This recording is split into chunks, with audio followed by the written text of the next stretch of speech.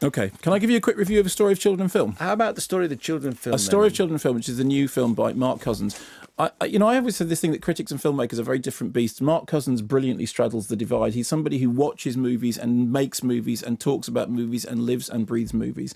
And we had him on talking about the first movie, which was a film which was about the relationship between children and movies. This is a kind of expansion upon it. I mean, obviously, his great work is The Story of Film and Odyssey.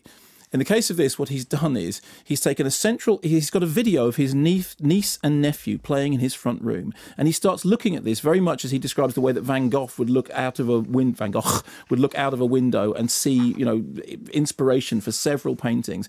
Mark Cousins finds himself looking at this very simple piece of video and seeing in it a number of tiny traits of behavioural traits, the things that children do that he recognises as having been obsessively returned to throughout the history of cinema. And he suddenly starts doing this about connecting glances from films, from an absolutely astonishing array of films from all around the world, films that almost nobody else would ever connect in the same breath, and joining all this together with that kind of Mark Cousins' poetic lyrical narration, which finds him wandering from Van Gogh's bedroom to his own flat to watch his nephew and niece, and then off to the Isle of Skye, in something which then becomes a sort of celluloid mood poem. Here's a clip.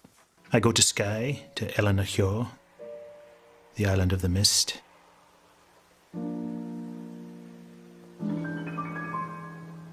I see other types of field,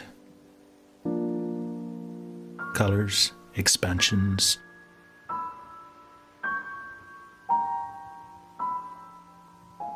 Aliveness.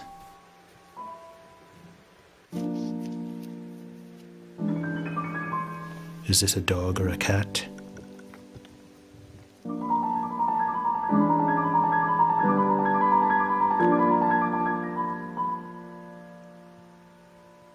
Van Gogh would have painted here, wouldn't he? Couldn't he? Shouldn't he?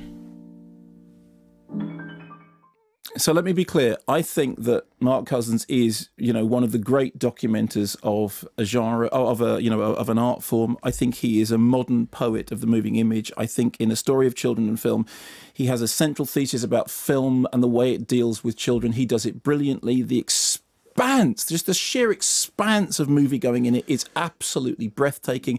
He's not afraid to launch off into flights of poetical fancy, to take a trip to the moon on gossamer wings. You watch him do this, you marvel at it. It is like watching an artist creating something before your very eyes. It is breathtaking and wonderful and beautiful.